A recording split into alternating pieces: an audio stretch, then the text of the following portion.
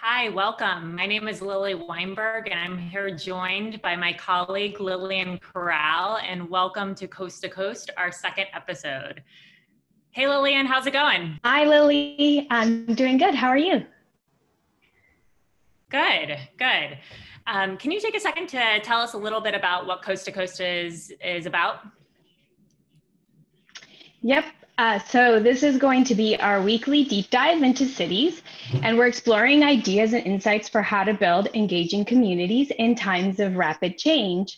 So last week we had Eric Kleinenberg on the show, and he talked about social infrastructure and how do we design public spaces to ensure that we are keeping a physical distance, but really still enhancing and maintaining those social bonds that help our communities grow.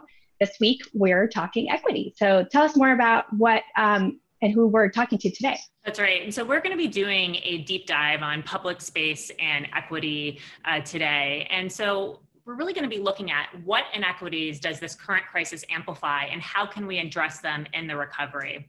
What we know, and this is nothing new, is that investments in high quality public spaces is not fairly distributed within our community. We know income, education, and race are highly correlated with access to green space in the United States. What we also know is that COVID-19 has disproportionately impacted communities in color, infection, hospitalization, and death rates. And with extreme economic and operational challenges facing our cities, we'll look into how we ensure equity and inclusivity leads in recovery for our public spaces. So it should be a really interesting conversation. I'm excited to do this with you, Lillian, and I know that this is also really important to you, too. You've really pushed our team to think about equity issues. And so what are you interested in learning about today? Well, I've heard all three of these guests before, so it's great to have them on. And I think I'm particularly interested in kind of hearing which voices are missing, and also like, how do we really bring them into the discussion? Because as you've heard me say, Lily, I think it's hard for people, especially, folks who are on the front lines, to be engaged in this moment. They're doing their service to our country.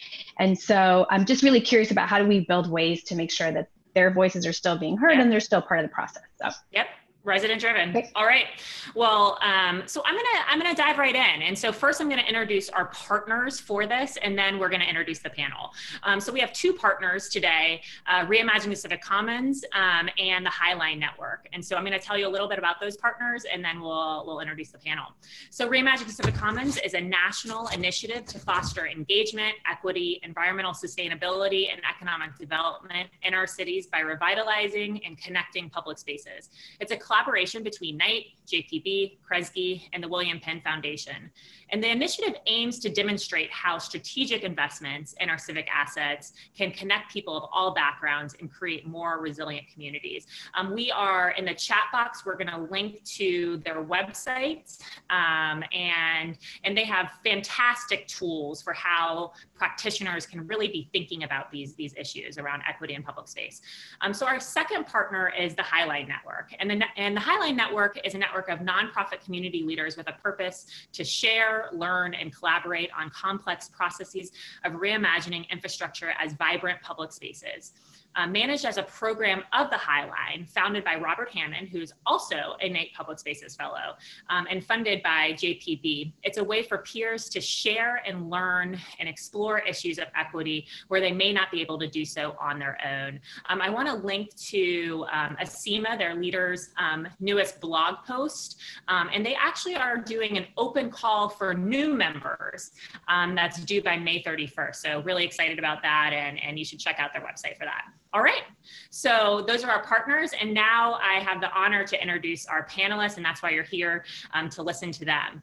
So we have three panelists today, Carol, Alexa, and Stephen. So first I'll start with Carol. Carol Coletta is the president and CEO of the Memphis River Parks Partnership.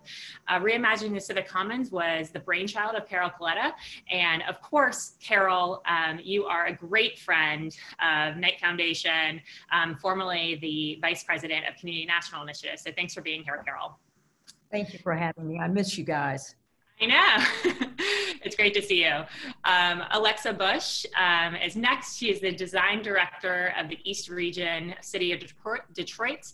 She's been a key partner with Reimagining the Civic Commons, and in particular has really focused on the Fitzgerald neighborhood and has been a great leader with that work. So Alexa, thanks for being here.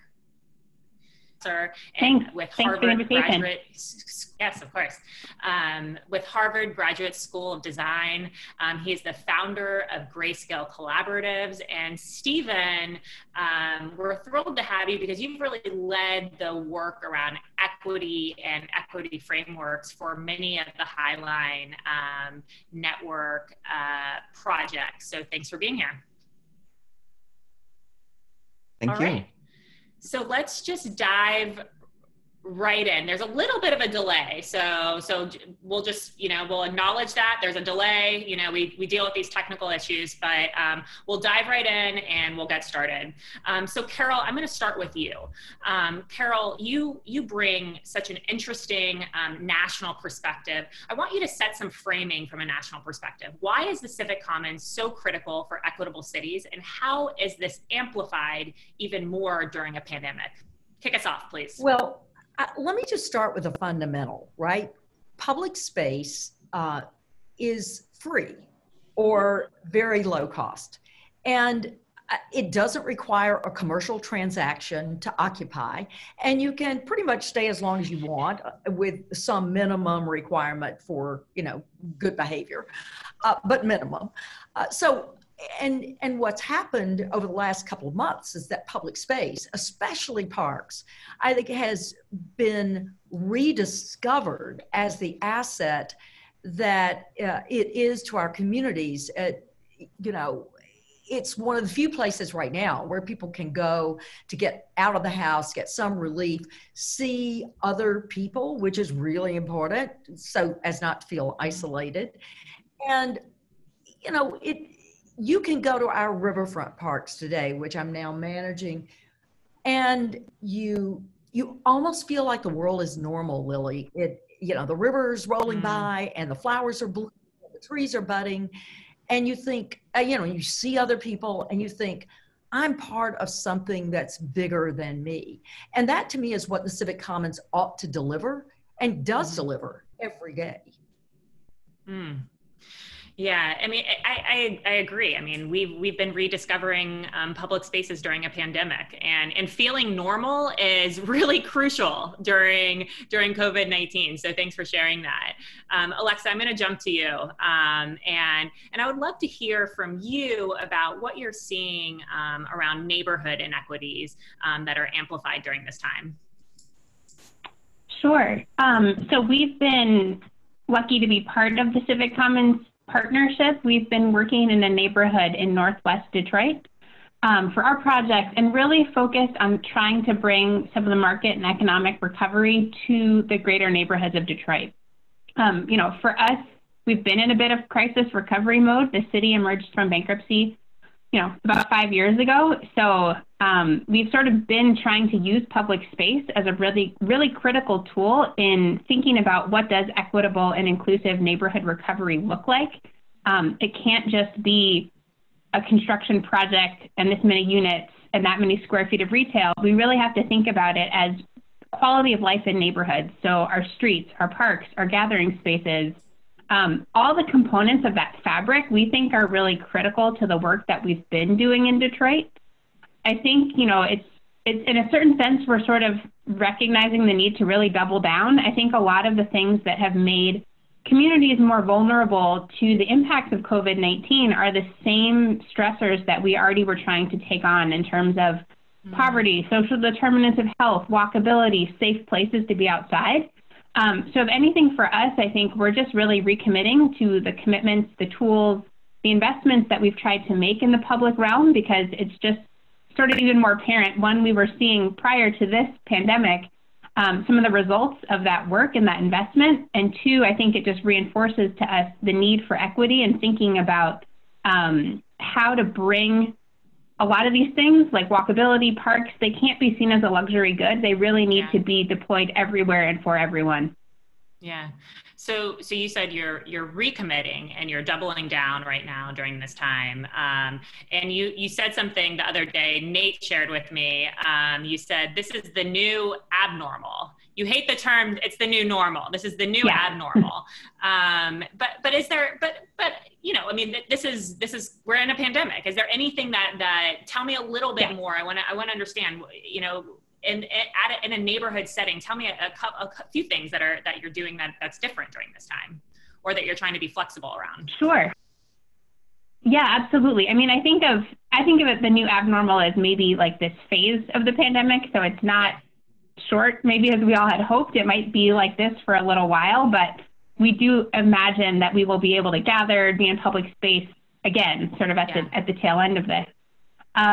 You know, I think what we're trying to figure out right now is really how do we connect with each other? I think for us, the planning process is also really crucial to delivering a more equitable outcome. We need those voices at the table. We're really trying to figure out how do we conduct a public process without in-person meetings. You know, I think there are opportunities like this with webinars, with Zoom, with using the internet. We know in Detroit that there's a huge issue with the digital divide. So we're trying to be really creative, crafty about what tools we can use, about, you know, could we take the idea of a public meeting and sort of blow it up and put it outside? Could we take boards and put them in places, storefronts, parks that people could visit at their leisure and get back to us, but to kind of blow up what an in-person meeting could be in time and space? We're thinking about, you know, we work with neighborhood groups that we call block clubs. Those are sort of like loose, informal groups of people that live on the same block. That's kind of our most basic unit that we interface with at the neighborhood level. You know, could we create engagement kits? Could we arm them with tools now that they can't meet in person? Postcards, flyers, stamps, pens, like how can we help them to continue those bonds and connections during this time where we can't be physically together? That's been sort of the last week or two, what we've really been trying to figure out is how do we continue those conversations? How do we maintain the trust in the relationships when we can't be together in person? There's also a call to action. We're going to get back for cities. Oh, I just wanted to sort of respond to the digital divide question. I think it's a call to action for cities to actually map the digital divide and invest or partner with you know, large infrastructure investments to make sure that those are happening in the areas that aren't served. Because actually, if everyone was connected through the internet and was able to log on the way that we are today, this would actually make it potentially more inclusive, because families, you know, people with families could attend meetings. They could mute or listen in when they could. They don't have to show up somewhere. They don't have to leave their kids or find care. So I think, you know, the digital divide is a major issue, but this I think should be a call to action, because this potentially could connect people even more to public processes. Yeah. Stephen, I want to get into, you've led a tremendous amount of work around equity frameworks, and in particular with many of the really large projects with the Highline Network. Can you tell me a bit about, you know, how an organization embeds an equity framework into their work? Tell me a bit about that. Yeah, I think, well, you know, it requires a few things. I think, first of all, acknowledging our history. You know, as we all know, the United States was founded as a slave economy. You know, that's followed by 200 years of Jim Crow, segregation, redlining, urban renewal, federal highway expansion, the criminalization of Blackness with mass incarceration, community theft through predatory lending, all of this really negatively impacting communities of color in disproportionate ways. And we see the impacts of that now on people's health and health outcomes with COVID-19. So acknowledging that history and that people are starting from different places and need different supports and to be engaged in different ways. I think a second thing is to really take stock in the present. You know, questioning our definitions of progress and equity, asking, you know, for whom we're working, who has the most to lose, who has the most to gain, what are the broad impacts and implications of the work we're doing. And then once we ask that question, then really finding ways to share power. Power sharing, I think, is critical. Recognizing that there are community organizations that are already doing this work and that are deeply rooted in communities, but may lack economic and political capital. And so there's really a mutual benefit for larger organizations and projects to be coordinating and collaborating with these local entities so that they can both sort of come out better on the other end. I teach a course at Harvard called Urban Design in the Color Line. We basically work with students design students to try to help them understand the relationship between cultures of racism and the sort of construction of a racial ideology in the United States to support a slave economy, into geographies of racism, which moves down in scale from sort of, the way people think to the way people spatially organize in cities as a result of the way that we think and act, and then into infrastructures of racism, which really connects, I think, most directly to the audience here and to designers in general, because the work that we do is physical infrastructure making and remaking and reimagining. And so we are, in some ways, reinforcing those racial color lines, those divides in cities with the work that we do, if we're not intentional about the way that we're doing that work. So this year we're teamed with the Highline Network, as you mentioned, and you described them. It's a network of 23 industrial reuse projects across North America. We're working with Urban Institute and the Highline Network to develop an equitable impacts framework pilot, which is a year-long process. We're working with 9 of those organizations, and we're essentially going through that process of, acknowledging and doing deep dive research, understanding who they're collaborating with, who might not be at the table, and helping them define an equity agenda and a set of metrics to measure their success over time. So we're about halfway through that process right now, but it's been, I think, really interesting to go through, and it's shown that while there are these sort of common histories that we all share that I sort of went through, there are also very particular contextual realities that make a generalized approach to equity not really the point. The point is to go through a very place-specific process to understand the needs there. Fascinating. And so that context really matters. And excuse me, and that muscle, I would imagine, around the equity framework is incredibly important during this time. I want to pivot a little bit over to Carol, and I would like you to respond to what Stephen said. And in particular, I think, Carol, what's been so fascinating about your tenure in Memphis is that, excuse me, is that you really started within your organization. I was really struck by how you started with equity by looking at the people that were in your organization and really leading that way. Can you tell me a little bit about that, and if you have any thoughts about what Stephen said? Well, I appreciate the context that Stephen set, because it's really valuable to begin there. And then, of course, he said, then you need to contextualize, then you need to localize. And that's what we've done here. So we really pursue equity, Lilly, through a 5-part, generally speaking, a 5-part strategy. The first is pay an opportunity for our team. Second is deliberately programming and providing free programming, quality programming for people of mixed income and mixed age. So we work hard to achieve that in place in time. We have very aggressive MWBE, minority and women-owned business enterprise, purchasing and contracting. We work with the community, especially with kids, to shape the future of the park. Alexa mentioned who's at the table, and that's certainly been part of the work we've done.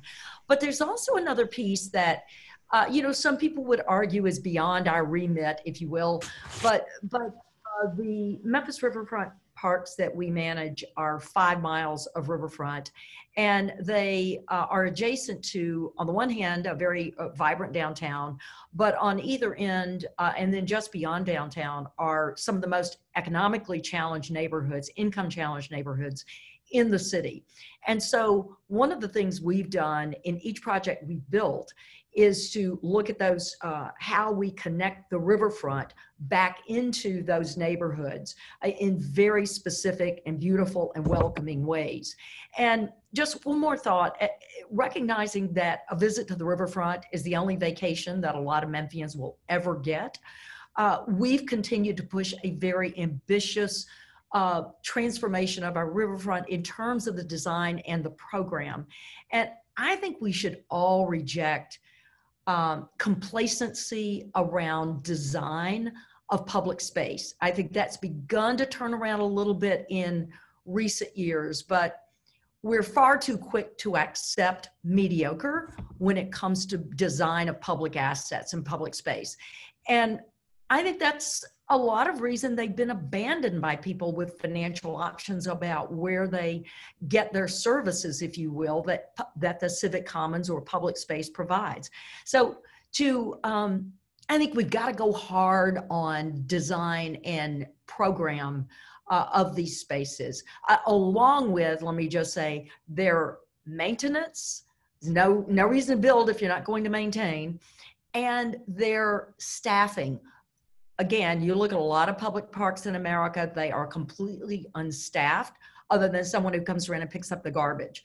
And if we're thinking about equity, I think we've got to think about hosting and, like, who's the mayor of this space? Who's the host of this space? Who's going to make diverse people feel welcome and feel comfortable together? Because we're not very good at that in America these days, and we have to get better at it. And I think it takes staff. Absolutely. And so you highlighted about better connecting the riverfront to certain communities in Memphis. And one of the interesting things from COVID-19 in Memphis is that, from my understanding, is that literally the highway that, I don't know if it's called a highway, but there are many lanes of traffic were shut down that are in front of the riverfront. Is that right?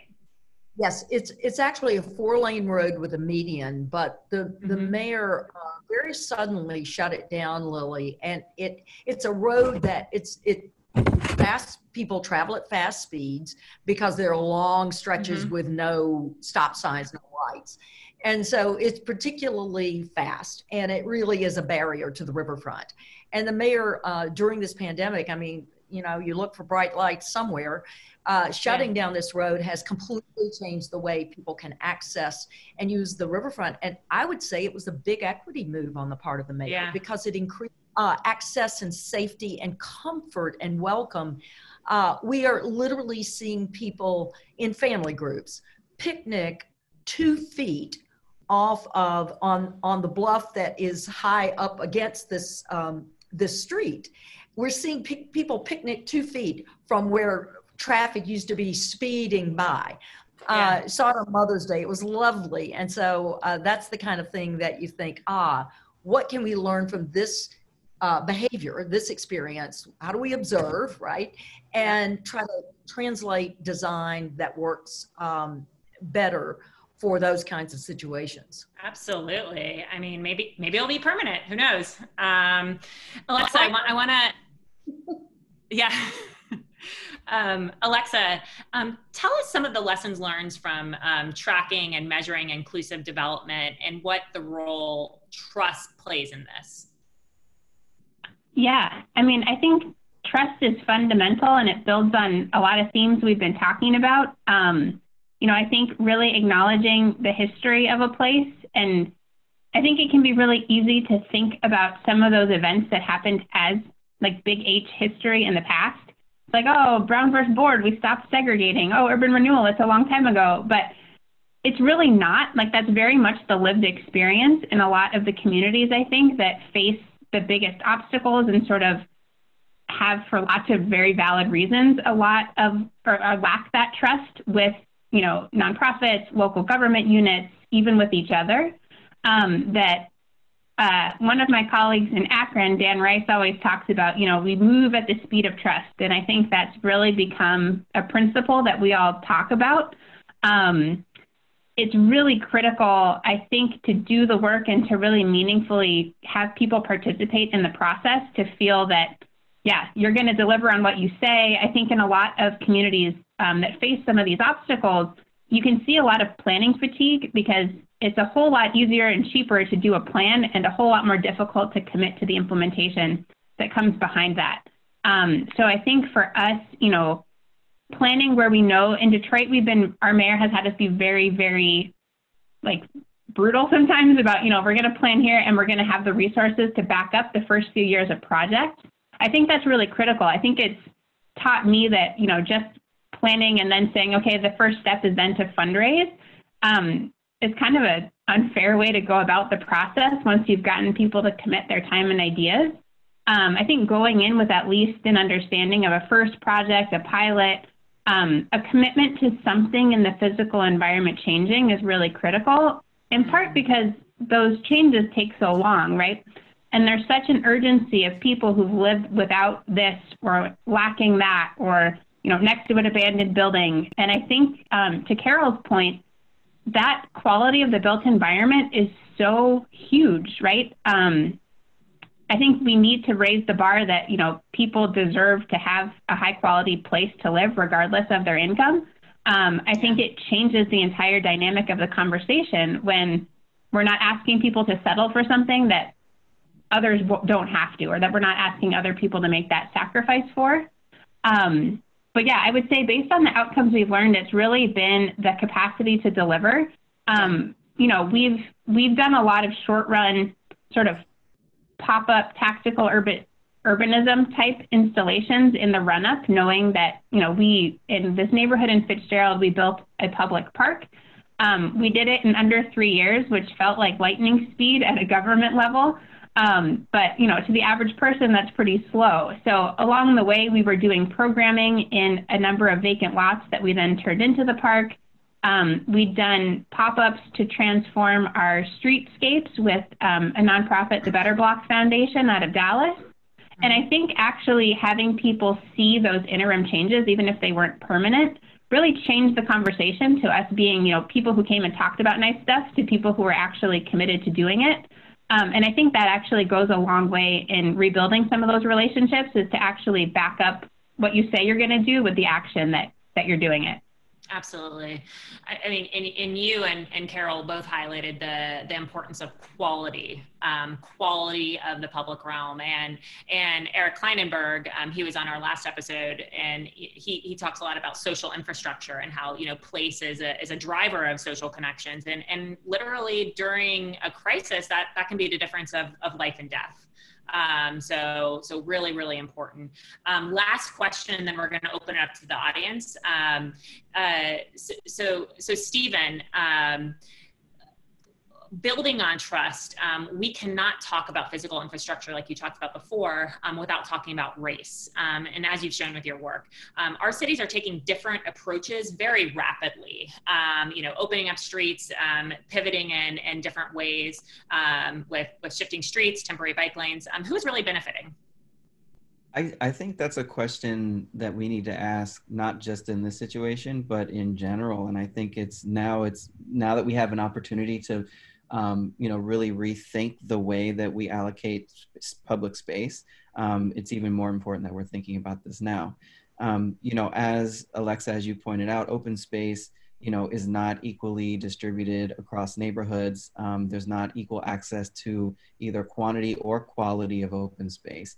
And so, you know, the question is, how do we invest in these public infrastructures, these public goods, which will inevitably, if they're sort of successful, increase property values and cost and potentially push people out? How do we make those investments in communities that need and deserve this open space without pushing them out through gentrification and displacement?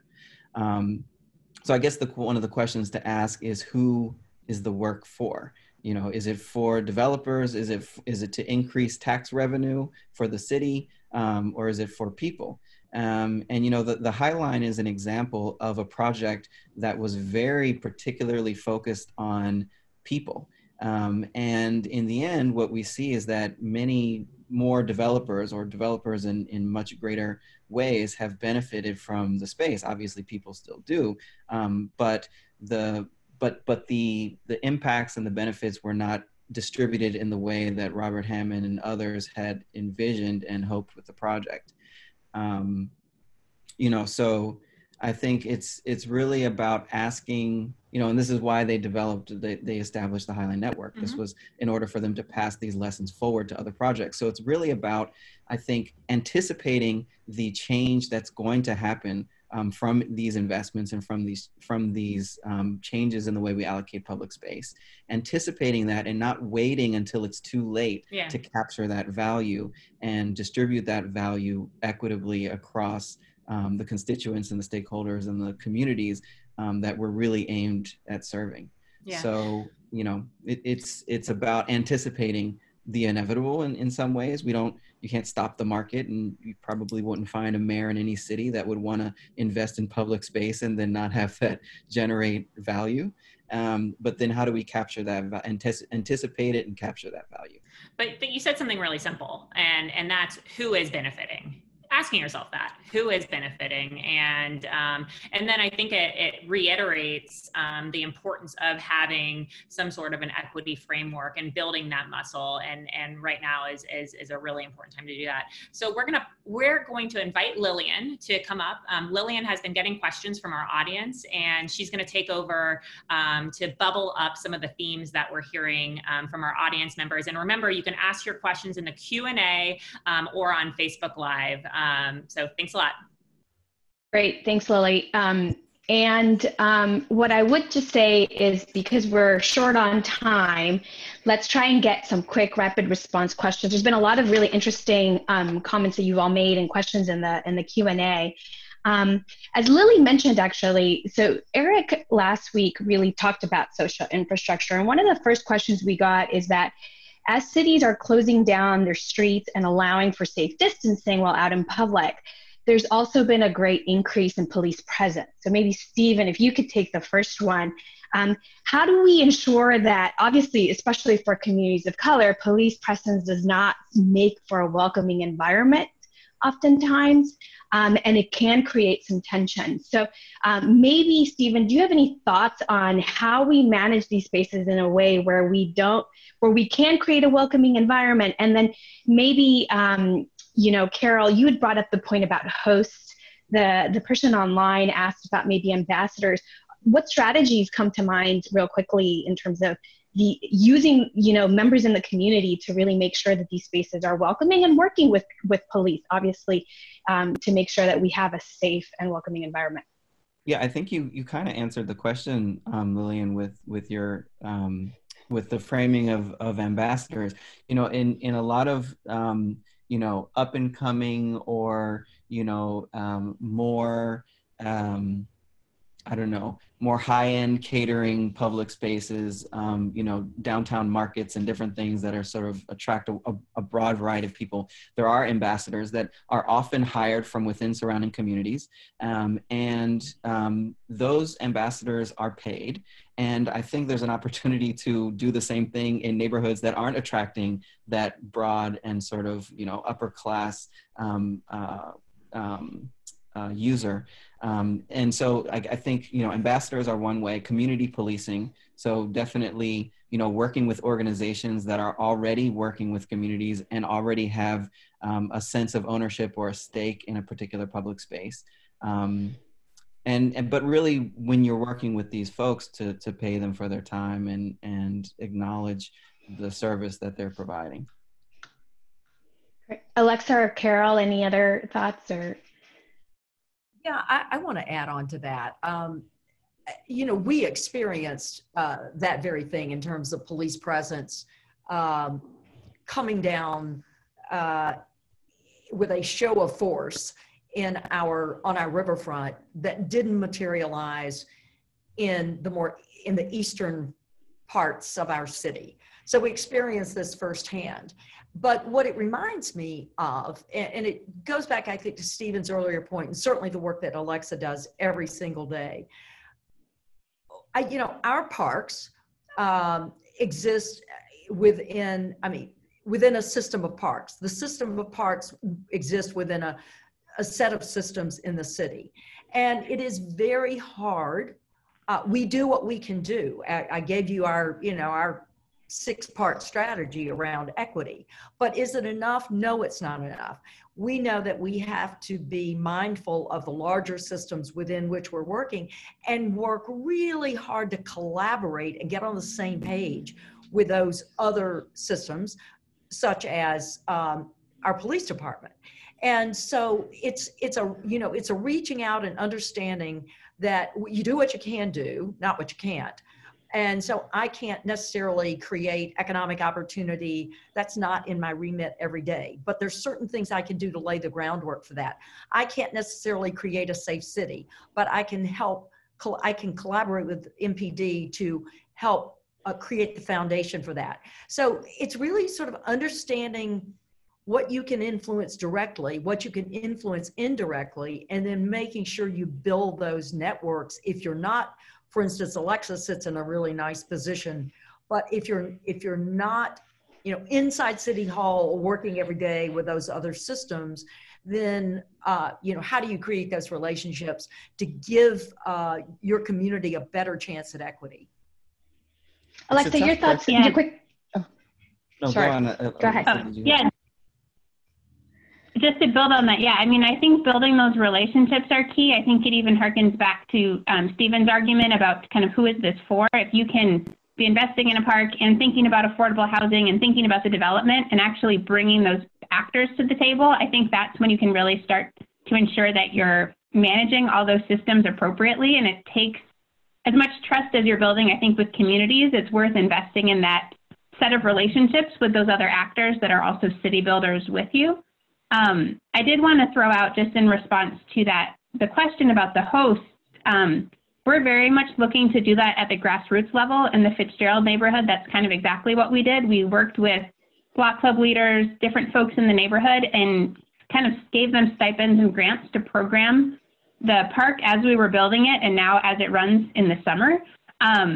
I think there's ways to think about it as almost a bit of an economic development activity as well. They've often then brought connections to someone who might be catering and provides food.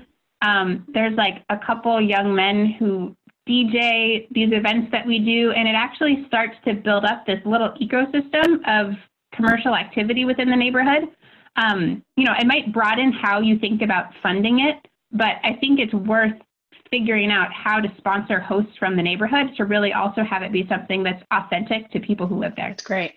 And that actually answers one of the other questions that was asked. Carol, did you have a quick comment? I just wanted to jump in. I'm sorry. I was going to let it go, Stephen. You talked about who is this for? And then Alexa mentioned it again. I do want to say, look, it's great. Who is this for? That's really great. Let's ask that question.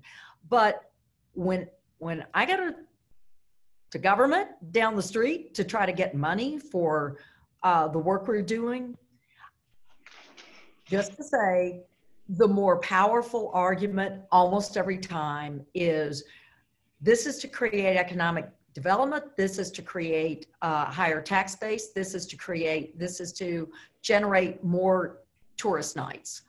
So, I mean, the realistic part is, like, I think you're asking the right question, but I also, at least in my experience, when you're trying to sell this politically and get more money for maintenance and operation and ambassadors and hosts, you better have some economic development story to tell. Well, Carol, I completely No, that's a great agree. point. I think you can extend that question into the economic rationale that's necessary to make these projects happen. For instance, the High Line, that's one of the sponsors for this event. The High Line got, over $200 million of public investment in this park. That investment then generates now $64 million a year. So 7 acres out of 30,000 acres generates $64 million a year. That's 1/10 of the entire parks budget for New York City Metropolitan. Okay. So, and that's pre-Hudson Yards. That money goes into the general fund, which is good, but it doesn't go to support the parks. So it doesn't go into the parks fund to invest in parks and neighborhoods that aren't West Chelsea. it doesn't go even into a fund that invests in West Chelsea in parts of the neighborhood that are underinvested, that aren't directly along that spine of the High Line. So all I'm saying is asking that question, obviously you need the economic argument, but even within that argument, there's a question about how those funds are distributed and allocated. And if they go into the general fund, then they go into a fund that is paying for stop and frisk and paying for all of these things that are actually detrimental to communities instead of being targeted to help them. So just building on that, because that is a good point, and we're going to talk more about this in this series. I mean, Alexa, you mentioned, these spaces should not be luxury goods. Carol, you made the point about parks are free or low cost, but the reality is we're headed into a recession. Governments are already starting to cut budgets.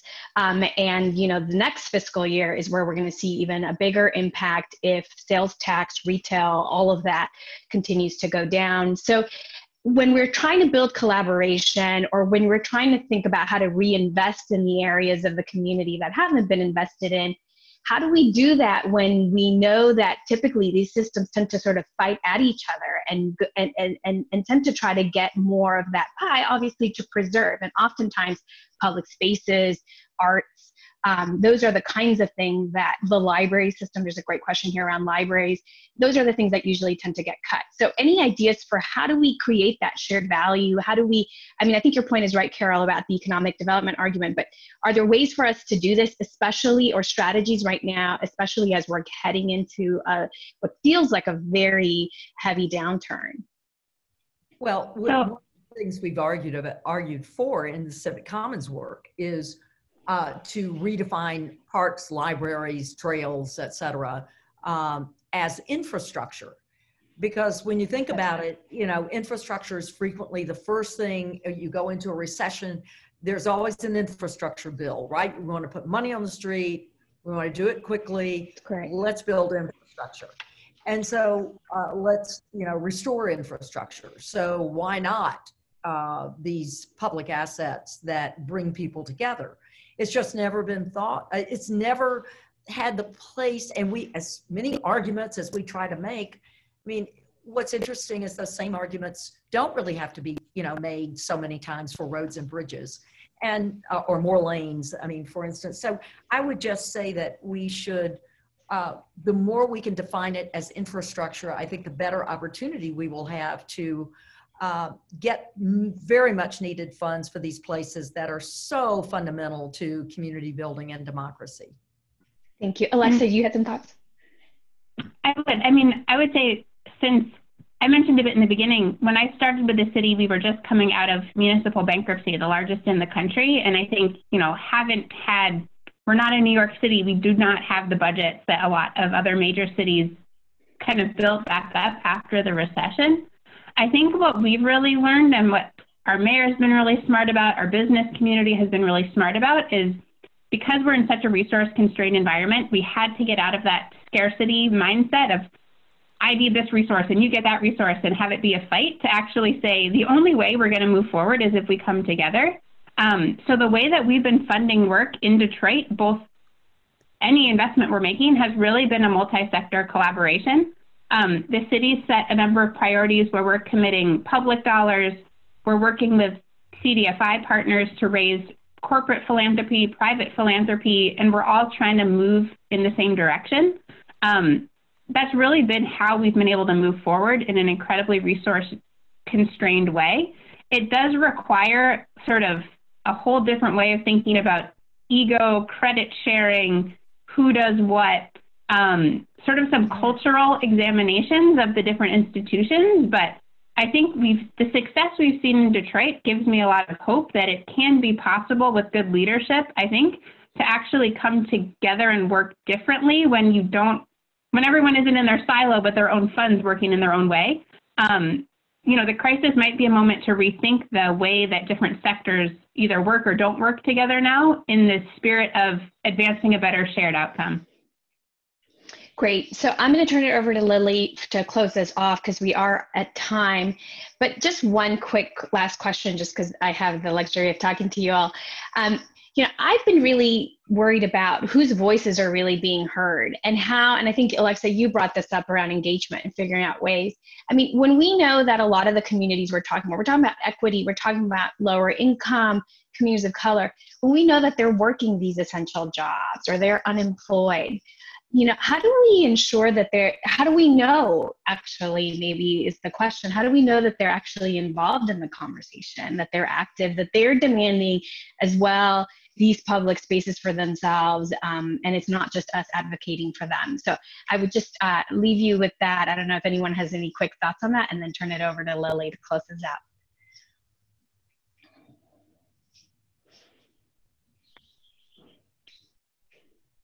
I mean, I would say it's also worth even thinking hyper locally about who's in your network. And I think the more that even as professionals, we can also think about who we interact with and talk to, that it might give insight or empathy into building some of those authentic relationships with people facing other types of challenges.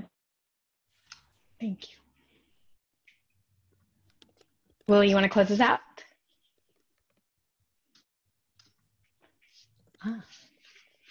I'm not sure, Lilly, if you're there. I know we've had a little bit of connection issues. So let me just then, I think we were just going to close it out with a quick poll, just reminding folks online.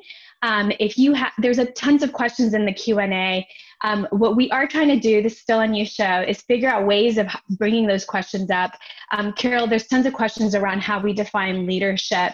Stephen, there's a couple questions about examples around more specific design and equity frameworks.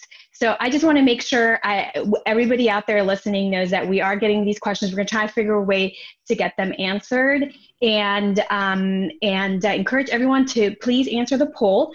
And then I would just say thank you to all. This has been an engaging conversation. Oh, there you are, Lilly. This has been an engaging conversation around equity. And Lilly, do you want to talk about what we're going to do next week? Sure. Sorry about that. I had some technical issues. Apologies. But I did just want to, I can't help myself. I love this conversation. I just want to invite our wonderful panelists to have any closing final remarks, 30 seconds, 45 seconds, anything that you want to tell our audience of practitioners to leave them with. Carol, you want to start? From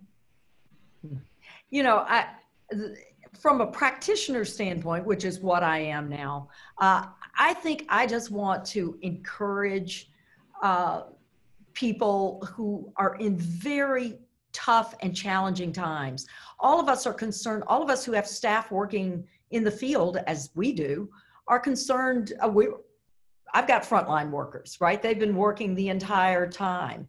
So, I want you to know that what you do is so important, and what your team does out picking up trash and just keeping the place safe is so important to how we're able to live our lives every day, but especially when this lockdown has occurred and people, they just need to know there are other people out there, and that,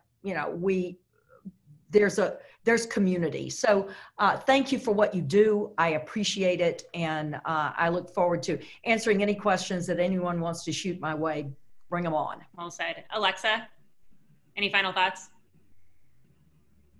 Yeah, I would just re-echo the last point I had, just to think about even your own personal network and who's in it. And sort of, I think we talk about mixing and we talk about equity, but to actually live it in your own network and not just think about it for other people or in the abstract is something good to do.